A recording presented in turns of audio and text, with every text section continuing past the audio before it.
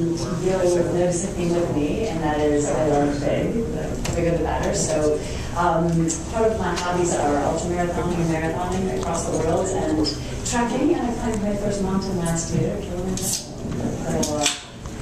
So that's me at 19,000 feet.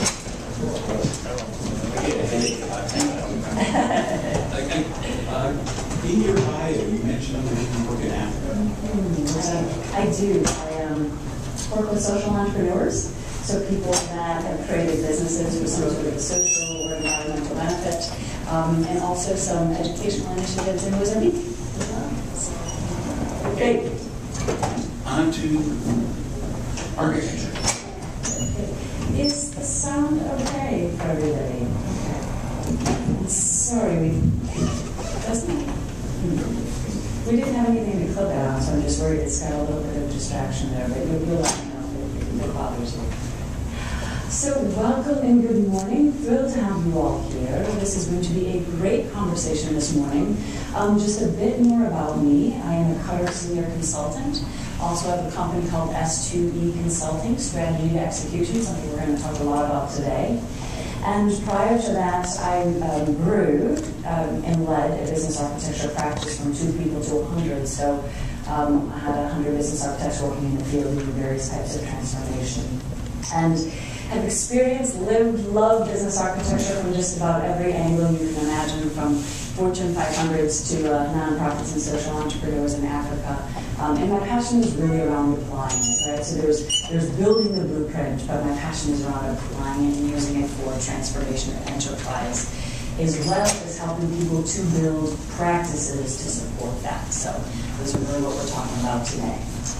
And then I'm also very involved from an industry perspective. So there is a not-for-profit called Business Architecture Guild, which has the business architecture body of knowledge. So I'm a co-founder of that group, a board member, and the editorial board chair.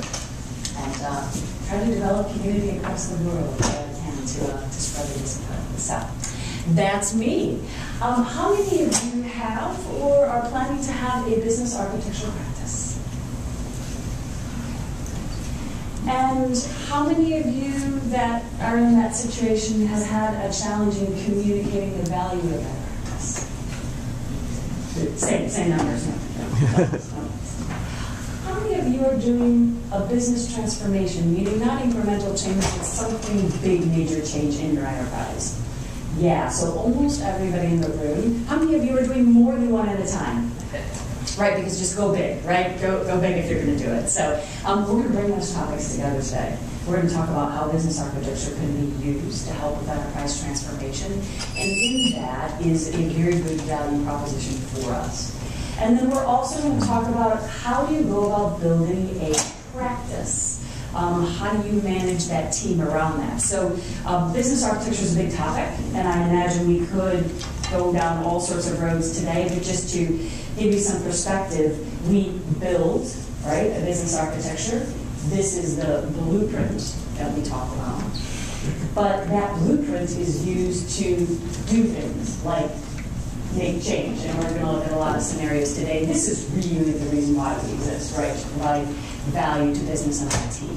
And then there's also the supporting practice that enables us to do both of those.